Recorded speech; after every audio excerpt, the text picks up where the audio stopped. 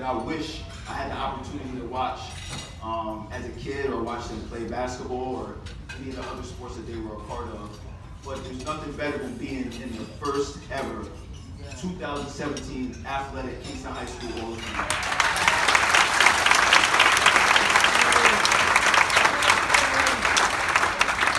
I remember when Coach Mason gave me a call and he asked me if I would be around for the Hall of Fame, and I really didn't know at the time.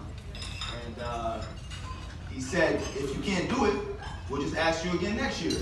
I said, no. It's the first one, I'm gonna be there. And then it really means a lot, especially when I have someone like Keith Simmons, who I played with for 3 years and struck up a great friendship, you know, in the same Hall of Fame.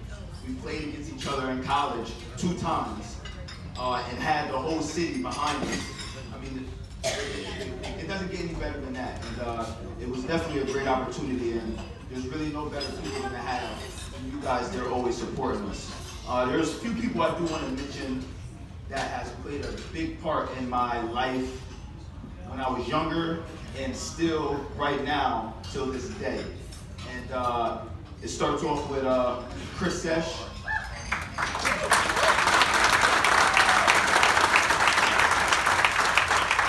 Some of you may know him as Ugly Gus.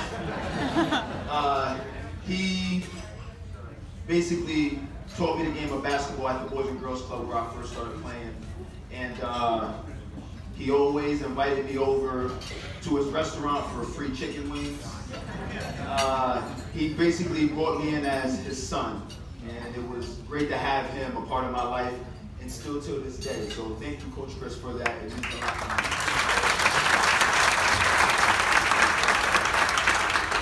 The next person is Coach Weinkoop. And Mark Weinkoop, who is, man, he's like my best friend. And the reason why I say that is because when I was playing at the Boys and Girls Club, as a 13-year-old, Chris Sesh dragged me to his tryout on JV. And I didn't even have basketball sneakers at the time. But he made me go to practice and try out for them, and I made the team as a 13-year-old in 8th grade on a JV level. And Coach Weinkoop, I appreciate you coming to the Boys and Girls Club, making sure that you took me in, not only as your friend, as your player, but now as kind of like family. It means so much, and he's one of the reasons why my basketball camp is so successful. He's always by my side. I'm traveling all the time. I can call him at any time, and he gets it done for me.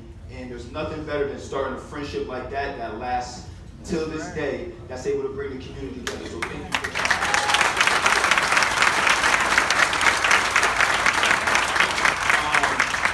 I want to thank Coach Kelder for being my coach and dealing with me for so many years.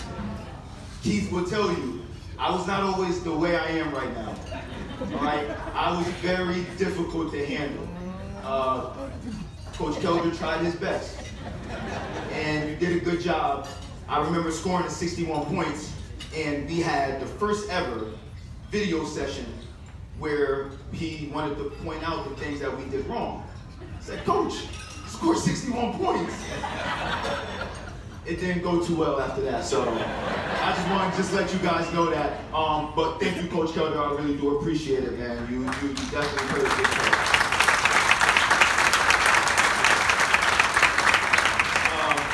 There's 2 other people, Coach Palmer, Joe Palmer, thank you so much for being a part of my life as well. When we made it to the NCAA tournament, him and Coach Weinkoop flew to Tampa, Florida to represent not only Kingston, but represent the family that we all created.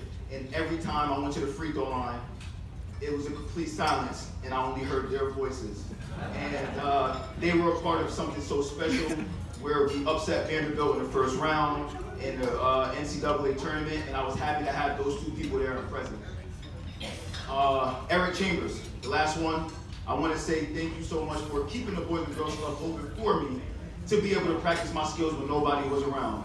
It means a lot because a lot of kids and a lot of people don't understand it's the hard work you put on when nobody's around. that will determine how it's going to be when people are around. And you allowed me to be able to do that, and now I'm coaching his daughter who comes to my basketball camp. And it means a lot to be able to do what you've done for me with your daughter who's here right now. So thank you.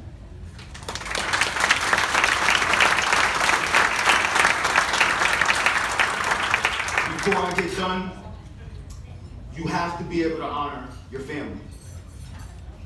I couldn't be here if it wasn't for the group of people back there, my younger brother, DeFon, older brother, Marcus Fisher, my nephew, Samani, my sister, Tanika Davis, my aunt, Kathy, and my lovely parents, Annette Davis and Phil Fisher.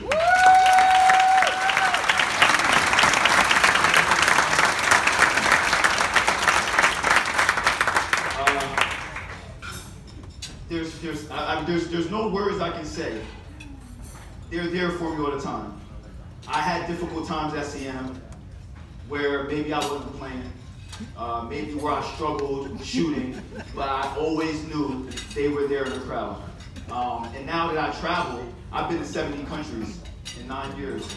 I just came back from Canada on Wednesday. I leave next Thursday to go to Hawaii, Alaska, California, Germany, and we play at MSG on Black Friday. But I miss so many holidays because I'm always gone, and I miss so much time with my family. But every time I'm tired and I feel like I don't have it, I think about the people here, I think about my city, I think about my family, and it always gives me that extra boost. And you guys all play a major part in my life, in my success, in the way I am right now. And ever since I've been on the road, I've learned that life is short, and that these times right here, you gotta cherish. So there's no such thing as taking too many pictures. No such thing. No such thing. You wanna know why? Because at a Harlem Globetrotter game, every game, we got a 30-minute autograph session, and you think I wouldn't do that all the time? No, I don't. But there's nothing better than those parents posting it on social media saying, "Thank you so much for making my kid's day," just from a simple picture.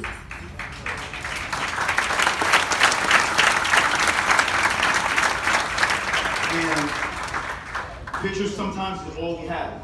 So sometimes, maybe 10 years from now, you guys will look at those photos and you'll say, "I remember this time," or "I remember that time." Keith and I were talking about it not too long ago. He just retired from playing for 10 years, and we always talked about opportunities like this. It took us 10 years to get opportunities to be in the same room with you guys and support Kingston. And he said I shot the ball a lot, but I did let him score his 1,000 points in the same thing before I did.